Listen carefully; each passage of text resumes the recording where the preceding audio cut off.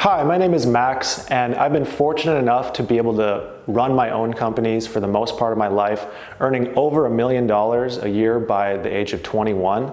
And today I'm going to go over some of the top questions I get asked on how to start a business in your teens or early 20s. And the first question I get asked is, when should I start? My answer to that is just go.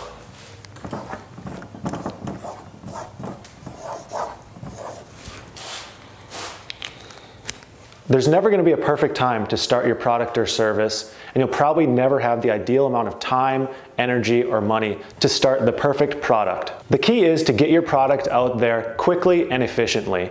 Think in terms of what is your minimum viable product. And this is a concept developed by Eric Ries in his book, The Lean Startup, and a technique that's been used to start some of today's largest companies like Twitter, Dropbox, Groupon, and Zappos. The concept is figuring out what your bare minimum is to launch your business and to provide value, and then do it. Launching your MVP, as they call it, minimum viable product, prevents you from wasting resources on things that may end up having no value. The last thing you want to do is to spend years planning and creating this grand plan only to find out that customers care about just a small portion of your business. It's easier to learn what the market wants instead of just guessing what the market wants. And this doesn't just apply to tech companies. Let's say you wanted to start a landscaping business. And to start the ideal landscaping business, you need $50,000 for a brand new truck, $1,500 for a brand new lawnmower, $1,000 for a website, and $2,000 as the down payment for a lease on an office space. So you're looking at $54,500 to start the perfect landscaping business. But let's break it down to what you really need to start a landscaping business. Let's say you can buy a used vehicle for $2,000, a used lawnmower for $200, some miscellaneous tools for $100, and some business cards for $50. So we're looking at $2,350 to get our business going. Yeah, it's not going to be the most ideal business, but it's going to get us out there and making money. But some of you might be saying now, hey, I don't have $2,350 to just go and spend on starting a business. So let's break this down even further. What can we do at the very bare minimum to get this business started? So let's limit our business to things that we can only do by hand. Let's do shoveling, raking, and any other kind of manual labor. So what does it cost to start that? We could buy tools for $50 and buy some business cards, let's say for another $50.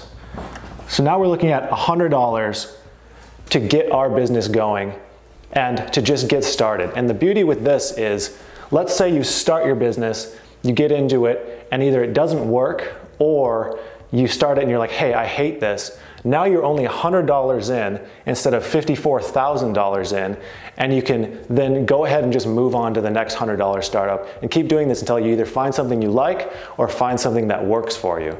And you may be thinking, how am I ever going to make money when I'm raking a yard for $20 a piece when I could never do more than 50 yards myself? And that brings me to my next point of doing things that don't scale. This is a famous philosophy by Paul Graham of Y Combinator, and it basically means it's okay and actually a good strategy to do things in your business in the beginning that won't scale when your business reaches the next stage, that won't work when your business reaches the next stage. This is because without it, your business may never even grow to the next stage. What you need to do is worry about how you'll handle 60 accounts when you're already at 50 accounts. Don't worry today about how you're going to handle 60 accounts when you haven't even got your first one. The most important thing is getting income in the door now and seizing those opportunities now. And that brings me to my next point, which is don't assume you have a lot of time. No matter the age you are, you need to seize every day. Every single day that you're not out progressing yourself or your business is a day lost. So let's assume that on a day where you work, you make $100.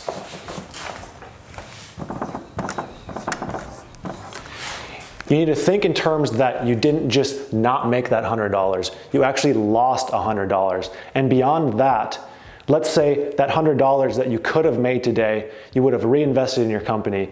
And let's say you make a 10% return on average on any amount of money that you reinvest into your company. So that $100 today then turns into $110 next year.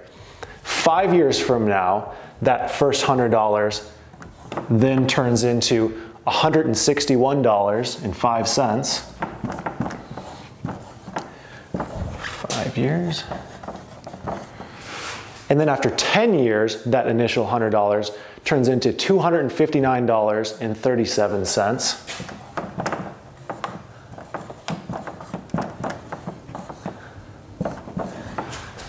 And that's when it really starts getting crazy. After 20 years, that initial $100 is now $672.72 in your pocket.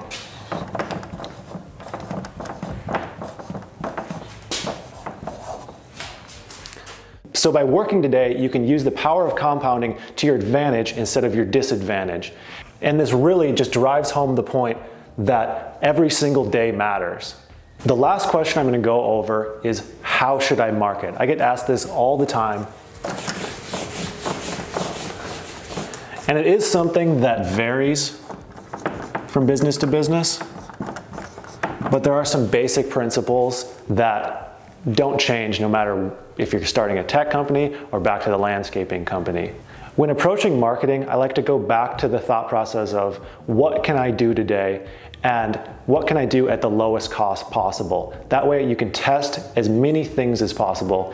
And if you're just starting out and you don't have a whole bunch of cash, more often than not, that means things that just involve your sweat and talking to as many people as you possibly can that are related to your business. So there's a type of grassroots marketing that I really like that I call knock twice.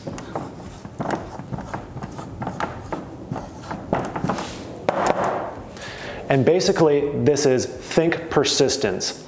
People admire persistence, especially in young people. And I think it's because everyone wants to be looked at as a persistent person. So when they see someone else acting persistent, they want to do whatever they can to help those people out. Most people will never ask for your business because of fear of rejection.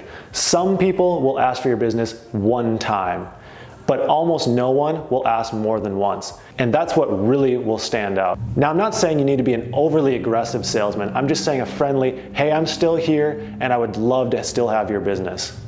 Now, I'd like you to think about what it takes for you to use a product or service. Are you going to use the company that you've seen an advertisement for once, or a company that you're reminded of every single week? And the power of this mentality has helped me out more times than I can count.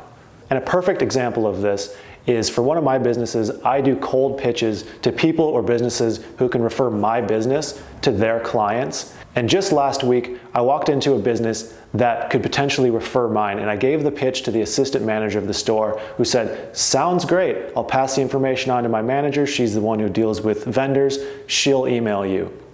3 days go by and I got no email. So I typed up a friendly little email to the manager reminding her of what my services do, how I would like to help her customers out, and what I would like to accomplish.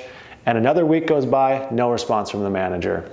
So then I go back to the same store, and luckily the manager was working, and I go up to her and give my same spiel, talk about who I am, and remind her that I'd sent her an email. And she was like, oh yeah, I remember your email. And I'm so sorry about that because I meant to respond. We looked at your reviews and we think you'd be a good fit for our company. I could have quit any step along that process and would not currently be earning income from that contact. Sure, be conscious that you may get rejected, but do not be afraid to ask more than once. Put yourself out there and ask for their business.